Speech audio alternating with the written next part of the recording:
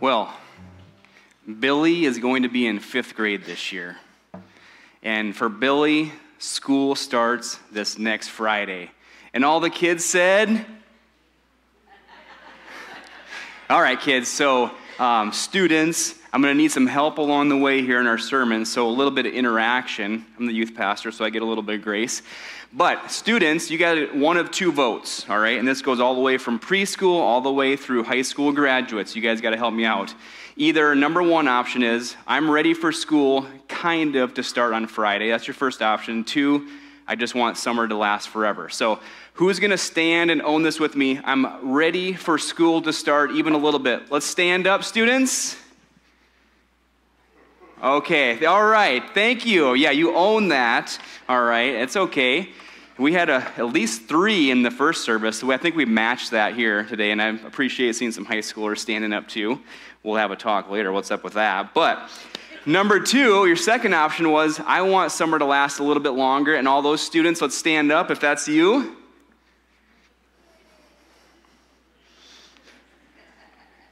I definitely saw some middle school and high school students not standing on either one, so we're going to have to talk about this. But anyway, back to Billy. That's good to know. He has his backpack purchased, all right? His mom brought him school shopping. He's got some new shoes and maybe even that first school day outfit. By the way, old people in the room with me, did your parents buy you a first day outfit? No, that's right. What's going on now these days? But anyway, all right, so you got the outfit. Your lunch account has a balance in there, so you're ready for school lunches. Let's see, what else? Oh, you know the bus time. It's going to pick you up at this location this time. You know the drop-off procedure, so you're good to go there. But maybe for Billy, there's just one more question that he doesn't have answered yet. And Billy is a Christ follower, all right, so he's a Christian. But I don't even know if he knows the question is on the table. And here's the big question for us this morning. How do I take my faith to school? How do I take my faith to school? And today we want students of all ages to be ready for this. And so I know here today we have some that are like homeschooling this year, and certainly I think you'll be able to apply the things in your setting with your family, with sports, or whatever other interactions you have with other students. Private education, I know we're there. You'll be going to school this week. And then we have another segment of people in the audience today that you're not going to school on Friday. Who's excited about that, adults? Who's ready? They're not going to school this week. Yes. All right, I'm with you on that one. No more tests, please. And but for today, the challenge is really for the adults because we're speaking to students primarily, but what can you gather from the words in the scripture today to apply to your context? And so if you remember about a year ago or so in February, we did a marriage series for like 4 or 5 weeks. We had the different pastors preaching. And one of the students, probably multiple, asked their parent, and about halfway through, when are we going to be done with this marriage series? This is horrible. And so students, you guys endured that series. We appreciate you doing that. But today, the adults, you guys get to endure a message to students and kind of try to apply it to your own lives. And so we're going to be looking at 1 Peter 2, 9 through 15 today. And so you can turn in your Bibles if you have it. Otherwise, we'll have some notes up here. And all throughout the message today, there's going to be a few points. And I'm going to ask the students, whether you're from preschool all the way through high school, you're going to have to do some actions with me, all right? Do some actions to help you be reminded of these major points. Shake with me. Are you up for that, students? Yes, all right, excellent. Let's include college students on that too. Why not? All right, there you go. Verse 9, but you are a chosen people, a royal priesthood, a holy nation, God's special possession, that you may declare the praises of him who called you out of darkness into his wonderful light. Once you were not a people, but now you are the people of God. Once you had not received mercy, but now you have received mercy.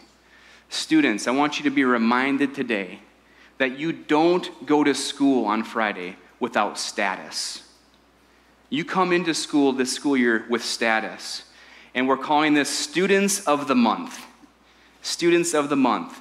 Because God calls you his chosen people. And we know what it's like to be chosen. Any of you guys remember those recess or PE days where they had 2 team captains and they said, you guys choose sides?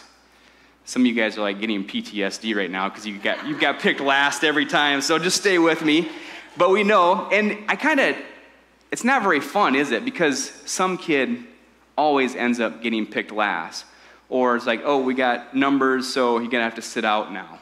And that's not fun. But that's not the chosen here. You are God's chosen people. You're on God's team, and that's where we go into the school year with that thought. And so we get this idea of being chosen, but what about the other descriptors that it gives there? I don't know that we're always super familiar with things like royalty, because in the United States, we don't really have royalty. We have a president, a vice president, congressman, congresswoman, all those things. But the people in Jesus' time, they would have understood royalty because they had kings, they had kingship. And one thing they would have known for certain is that is not earned, it's inherited. So they had a right placement, all right, by inheritance, not something you earn. And we are God's chosen people on the very fact that He chose us. We don't earn that. Also, he talks about priesthood. So what does that mean? It's an inherited privilege of having direct access to God. And so that's what we're called to, priesthood. There's a guy by the name of Scott McKnight. He said this. He said, to become a Christian is to be raised to the ultimate height and status because we suddenly become children of the God of the universe and we have direct access to Him because we are His children. And that's good news. That's the status, students, that you go to school with this week, this school year. And one thing to point out about this scripture in 1 Peter is it's a collective. We are God's chosen people, the church, the called out ones. And so we in our culture, we love the individual, don't we? We love individual accomplishments, achievements, accolades, all of those things. And then you go to your school, it says student of the month. Boom, there's my picture. No, I was never student of the month in my high school. But anyway, it's like individual. Well, here in Scripture, it's we. We are the priesthood of believers. We are God's chosen people. And so we work at this together, the mission that God has for us. And certainly within a priesthood, there's individual priestly duties, right? So certainly you have to live out your faith on your own, all right? But we want to be reminded today that you do it in community. And I got to hear a testimony of a guy that comes to the first service, Kelly, got invited by some friends and showed up to church here. And he shared his testimony the other day. And he was just sharing about how shocked he was when he came to church for the first time. Number one, it was very welcoming, which is always a win. But number two, he was surprised at how many people he saw in church that he never knew went to church here. And he was just encouraged by that, this idea of I'm not alone as I go out into the world. I have people with me. And students, it's easy to forget that. If you're serious about your faith or you want to take a step in your faith this school year, and you think, man, I have to go it alone in my class or on my sports team, maybe you look around this morning, look around on Wednesday nights when we kick off Radiate and Awana. I think there's other students that are living out their faith as well. And you get to be encouraged by that. Verses 11 through 12 say this. Oh, I forgot the action. So we are students of the month, students, plural, all right? So I need everyone, if you're preschool through college, just get a nice crown right here. Get those crowns ready and just place it on your head. Let's see it. Oh, excellent. We are tracking this morning. Okay, so you got that. Students of the month. All right, second, verses 11 through 12. Living as foreign exchange students. Dear friends, I urge you as foreigners and exiles to abstain from sinful desires which wage war against your soul. Live such good lives among the pagans that, though they accuse you of doing wrong, they may see your good deeds and glorify God on the day He visits us. In the whole book of 1 Peter, these verses right here are crucial. They're pivotal. Why? Because it gets down to the very fabric of what we're called to do on this earth as Christ followers. Here's what it is. We should live lives that bring glory to God, no matter our circumstances. We should live lives to bring glory to God, no matter our circumstances.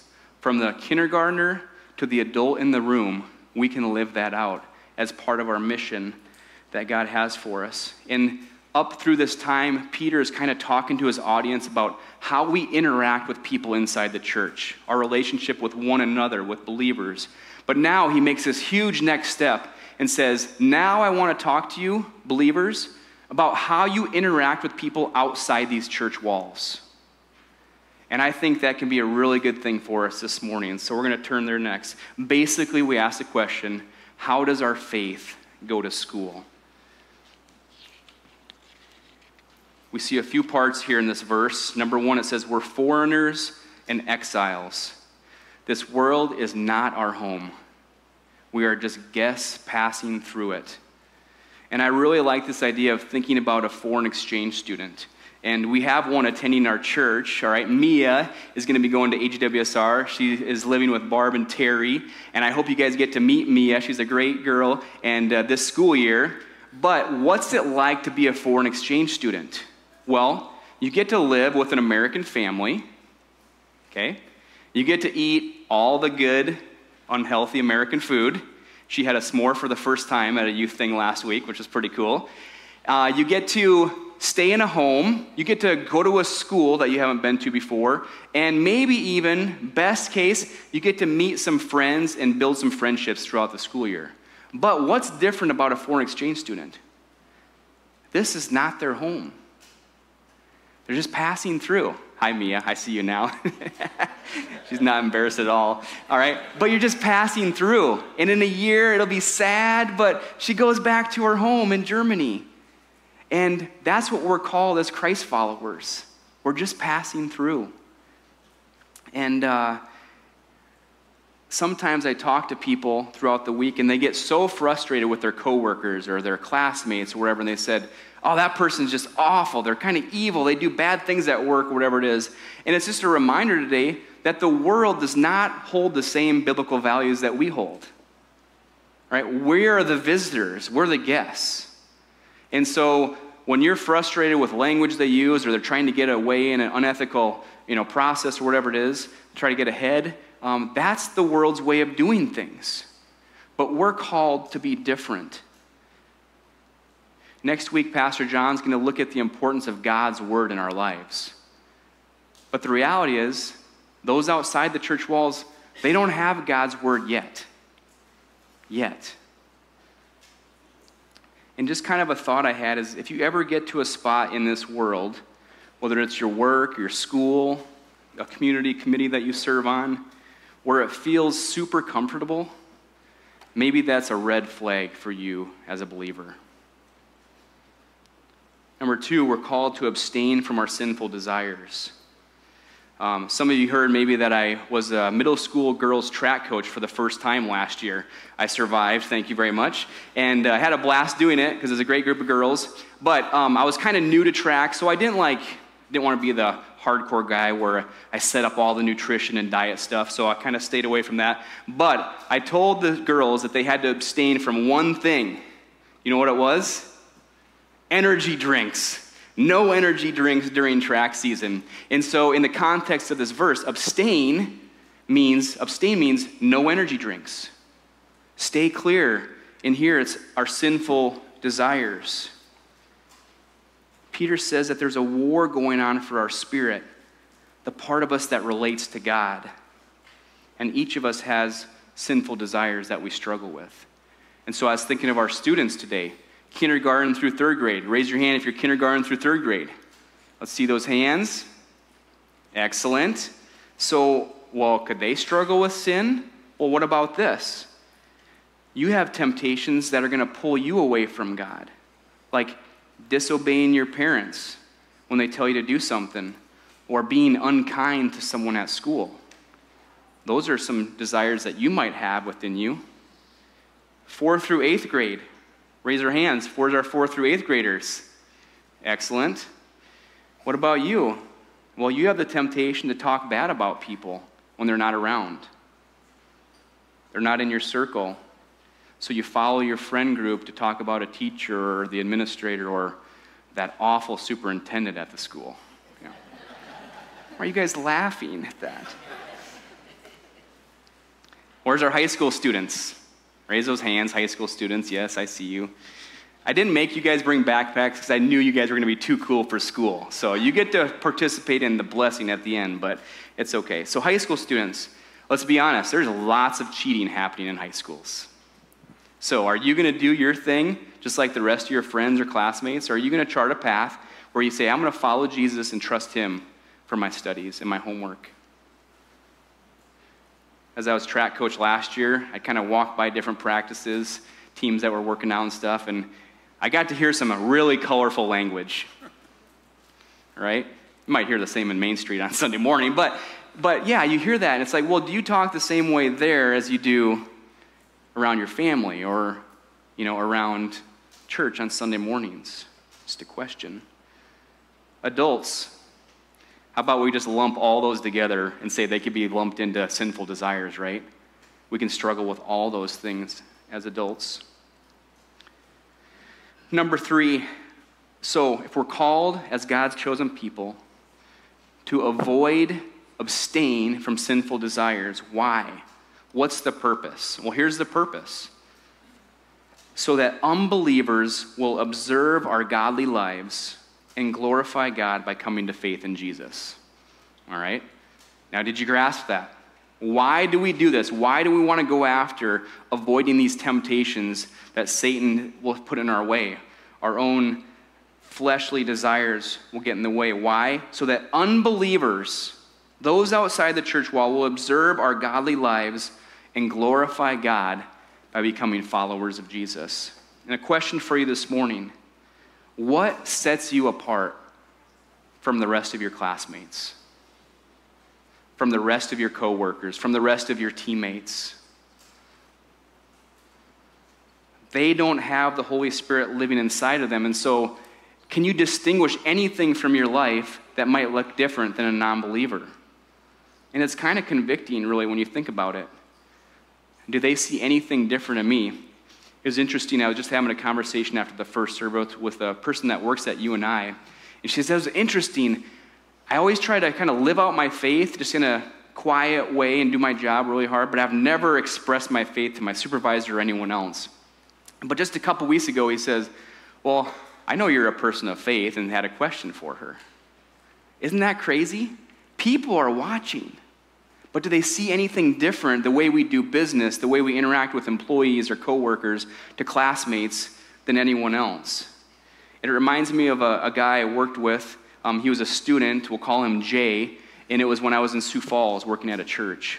And Jay, in a 2,000-plus person high school, all right, was probably, as a junior, the best football athlete the school had. And I got to meet Jay because he attended the youth group that I volunteered in college. And Jay was one of those guys that he wanted to live out his faith, a new believer. And so it didn't matter if you were a science nerd, if you were a goth, if you were a volleyball player, he would just reach out to you, be friendly to you, say hi to you in the hallway. And then he would kind of follow it up with always inviting them to youth group. And so we had all kinds of students that would come to youth group based on that. Well, Jordan got some bad news one day. Why?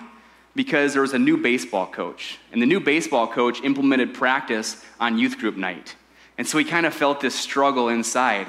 And so him and a couple buddies, remember this idea of community going together, they said, hey, they talked to their youth pastor, and they said, hey, we're going to go talk to Coach. And Coach wouldn't budge. And so a few days later, they talked, they prayed about it, and they said, we're just going to turn in our jerseys. Baseball season. So the three of them went together, and they didn't do it like in a rebellious or rude way, like, oh, here. They just did it in kindness and said, hey, we kind of have some conflicting priorities here. We're committed to this already. And they went together as a group of friends, as believers, and they told the coach that. And shockingly, practice got changed for the following week. And they stayed on the team. And see, it's a balance. It's not all against sports or for sports. I talked to some youth pastors, and youth pastors can complain just like anyone else. And of course, like there's schedules and conflicts, and you can't go because of this travel season and that travel season. I know it's tough as families. And one youth pastor said, well, I've kind of taken a different approach. They knew a couple families were going to be gone for traveling baseball for 6 weeks. So they're going to miss 6 weeks in a row of church. And so the youth pastor in the church brought them up right here and commissioned them as missionaries for their travel sports team and said, hey, parents, you're not going to act like everyone else in the sidelines.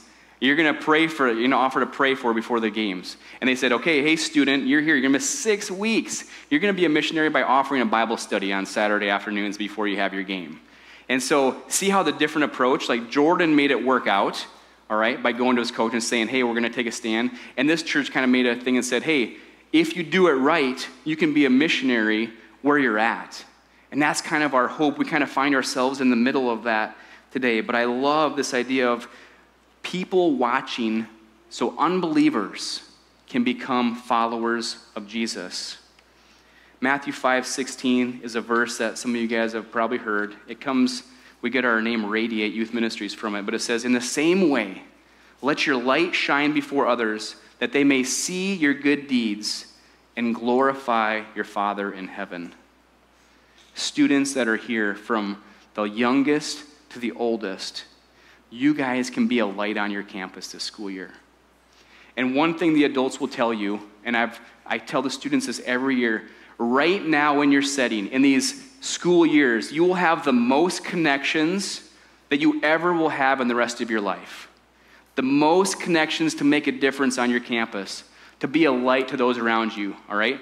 Adults, who get coworkers or maybe a few friends, but right now is the sweet spot for students to share your faith and live out your faith among your teachers, in your classrooms, among your coaches, everyone.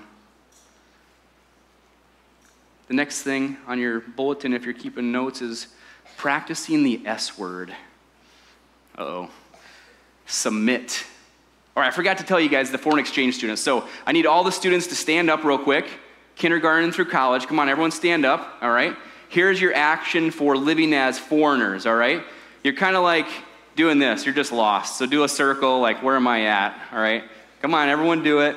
Excellent. All right, excellent. Now, just stay standing, because the next one, submit, is very simple, all right? It means to turn yourself over to someone, so we just kneel, all right? That's an act of submission. So if you can sneak down as a reminder, just kneel. All right, that's good. So that's the idea of submission. It says, submit yourselves for the Lord's sake to every human authority, whether to the emperor as the supreme authority or to governors who are sent by him to punish those who do wrong and to commend those who do right, to order oneself under. And kids, you guys can think of it like this. If you've ever played one of your favorite games, Uno, Sorry, that awful game, Skip-Bo, all right? You guys like that game, all right? But there's rules to the game, all right? And to submit means, hey, I'm going to play by the rules for the sake of this game and for the sake of the other players. That's what the idea of submission is here. In society, in culture, you choose to play by the rules. Now, of course, our first allegiance as believers is to Jesus Christ, all right? That is our first allegiance as a student and as an adult. And so, but if the government, our schools, if they're not trying to make us abandon our faith in Jesus, then what are we called to do? We're called to submit. And let's be honest, adults, this is hard. It's political season. There's ads, there's commercials, all right? What does it mean to submit to our governing authorities? Students, it's hard listening to a coach or a teacher that gets on your nerves. What does it mean for you to submit in your life?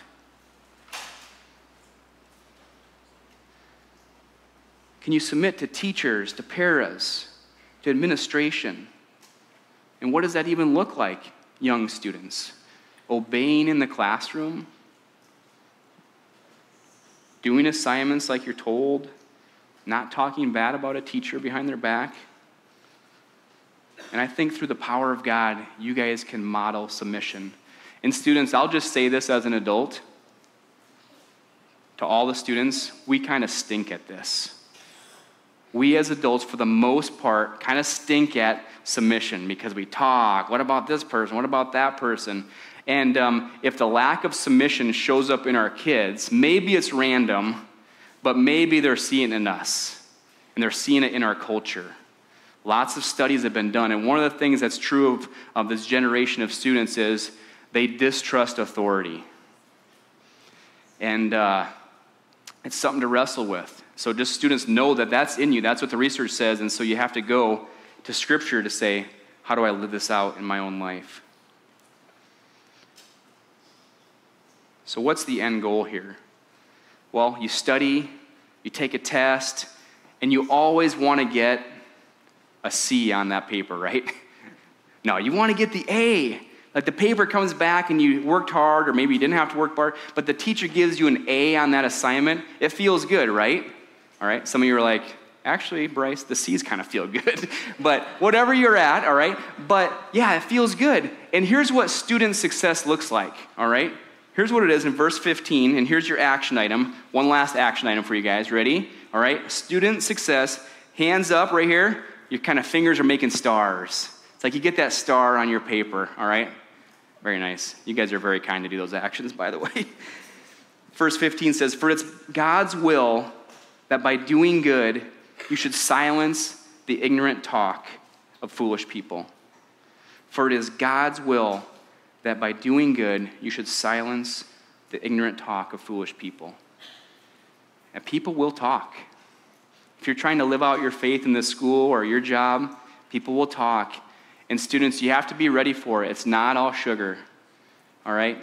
If they get hold of, like, you have something wrong and you're, like, kind of like inviting people to the early morning Bible study or you're leading a prayer time, they are going to look for ways where you're going to mess up, and they will dig in. And if you're not like a loud person, you're kind of shy, and they know you have faith, in middle school, they will try to become your enemy if they're really hostile. That's the world that we sometimes go into as students. Students can be brutal sometimes, but stick to your faith. And then I have to wrap up with verse 17 as a bonus. It says this: show proper respect to everyone, love the family of believers, fear God, honor the emperor. And so, students, we said the big idea is to bring God glory in all that you do. So you got those backpacks. We're going to pray over you here in a second. But I kind of gave you 5 things here for the word glory, a little acronym. So I think most of you guys have a bulletin. So if you can write these down quickly, all right, I would love for you to put this somewhere that as you start school these next few weeks, you can be reminded of it, okay? So how do you bring God glory in your school? All right, here's the first one. Give all at your homework and studies.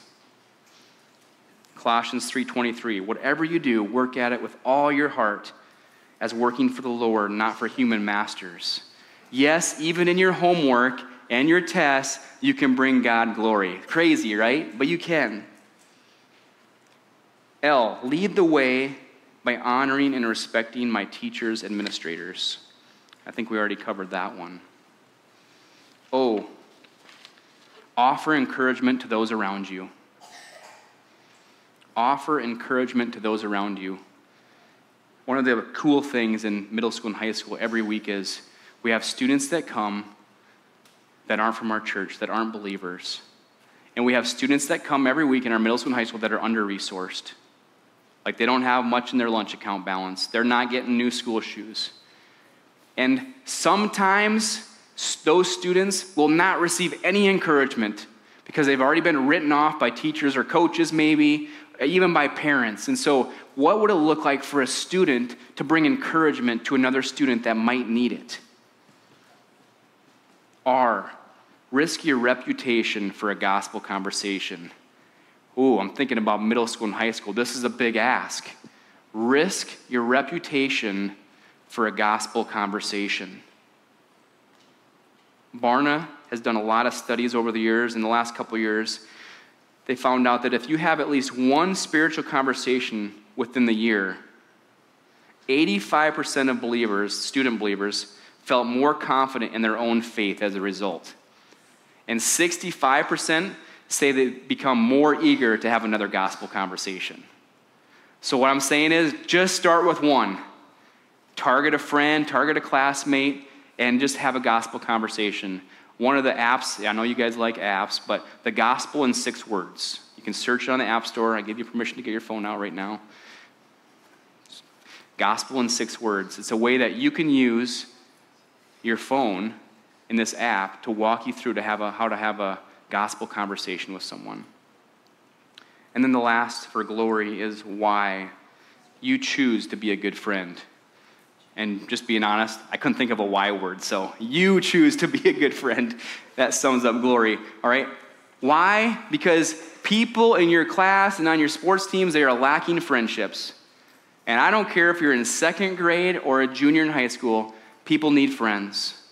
And we always use it as a kind of a worn-out cliche, someone eating alone at lunch. But in middle school and high school, I've been through the lunchroom a couple times in the last couple years. That's literally a thing. People with maybe 1 person, maybe 2 people eating at a table by themselves. And so what does it look like for you to be a friend, to get outside your bubble and befriend someone that could really use it? I'm going to ask the students to come forward at this time, and you're supposed to bring your backpacks. And so I need anyone from preschool through high school to come on to the front, and you're just going to kind of face the audience. We want to commission you today as missionaries in your school. So come on up, everyone. Let's go. Young ones, all the way up to middle school. It doesn't matter if you don't have your backpack. I love it.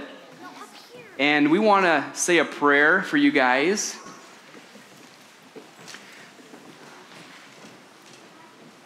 Amazing.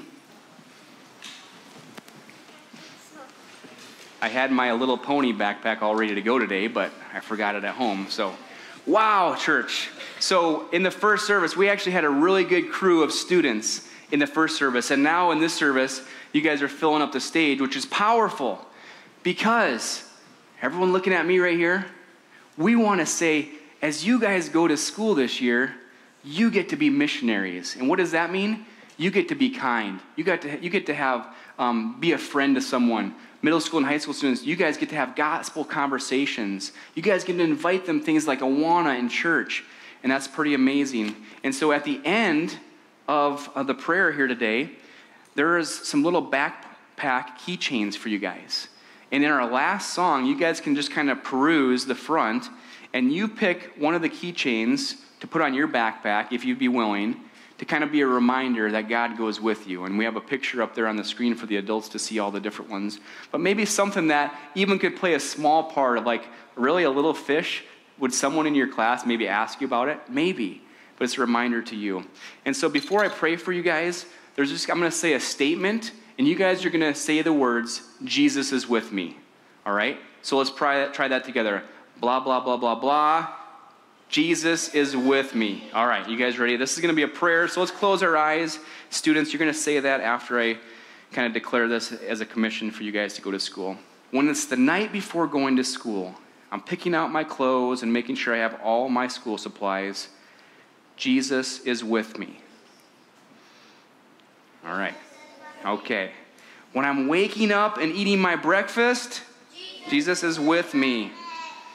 Are the high schoolers doing this? I feel that we need some energy. Oh, man, okay. They're spying on you guys. When I'm getting on the bus or driving to school each morning, Jesus is with me. When I meet my teachers and new friends in my class, Jesus is with me. When I feel like I don't have many or any friends this school year, Jesus is with me. When I'm eating at my lunch table, Jesus is with me.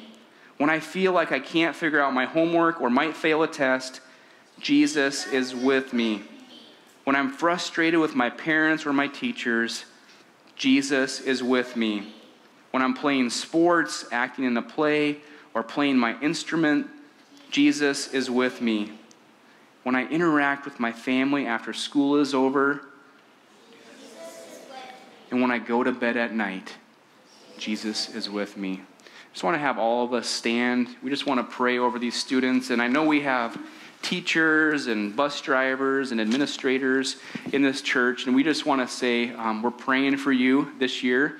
And as someone told me last week, it can't just end with one prayer time before school starts, but we can lift up these students and our staff. So let's pray together. God, we thank you so much for the gift of these students, from preschool through college, that are represented here in this sanctuary. God, we are grateful just for the chance to pour into them, and for our families that are here to pour into them. God, we just thank you. And we look to the year ahead, God. It's an eager excitement of what you're going to do. And God, right now, we just commission each of these students as missionaries in their homes, in their school, in their sports teams, God, that they might act and talk differently than everyone else, God, that they might follow you in all that they do. God, we give this school year to you, and each of them, God, give them energy for the school year. God, give them close friendships that are good for them. God, give them success in their studies. And God, we pray over the staff of our schools. We pray over homeschool families that are going to be starting up again. We pray over coaches and bus drivers and teachers and paras, administrators, lunch ladies, God, that this would be a great year for them. God, help each of them navigate their own faith in their work environment.